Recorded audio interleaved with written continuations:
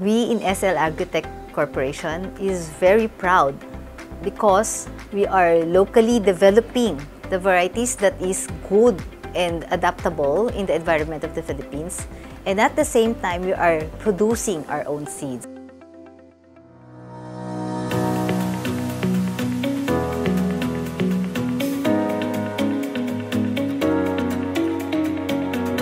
The 8x-R production that we have been doing, it started in 2000 at Banay-Banay, Davao Oriental, and then slowly we expanded to Lupon, Davao Oriental.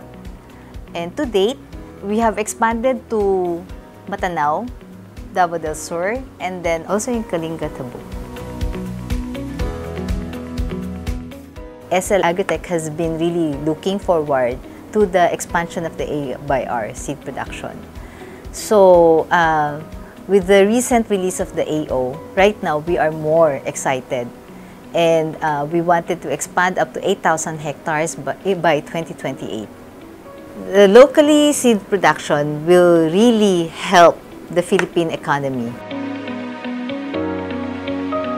The advantage of doing the contract growing with the SL Agritech Corporation, it will help the community as far as the economy is concerned.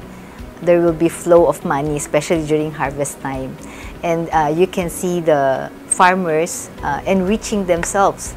They're able to buy cars, good vehicle like Pajero, Fortuners, and some even improvements in their houses, and also some are able to buy machineries to help them in their production of the land. I'd not like to mention already that they're able to send their children to school. Actually, apo na mga sinesend nila sa schools.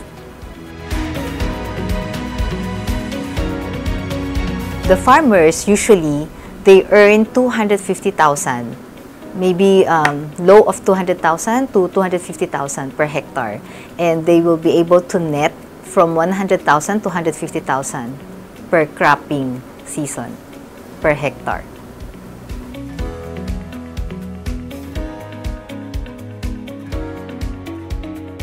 I'd really encourage everyone to join contract growing for the A/R, mainly because number one, maliban sa ekonomiya at pagtutulong sa bansa na magkaroon ng sariling supply ng seed, this will also help the community. Developing yun talagang tunay na bayanihan. They can help one another, no? Especially like some will be able to supply their, agricultural na stores, no? They will be able to supply the needs in the of the farmers rather. And then at the same time, pati mga hauling services, no? Lahat yan. You can see that this is really the true spirit of the bayanihan. And even the government, you can see that they are also very supportive of community development. In that regard, mas magiging strong and united yung komunidad. Not only in terms of the economic value, but also in terms of this bayanihan spirit. Definitely, to the President, SL Agritech is at your back. We are fully in support of making the Philippines to become rice self-sufficient. And then, not only that, we will also assure you that we will have enough seed supply for you to meet your goal.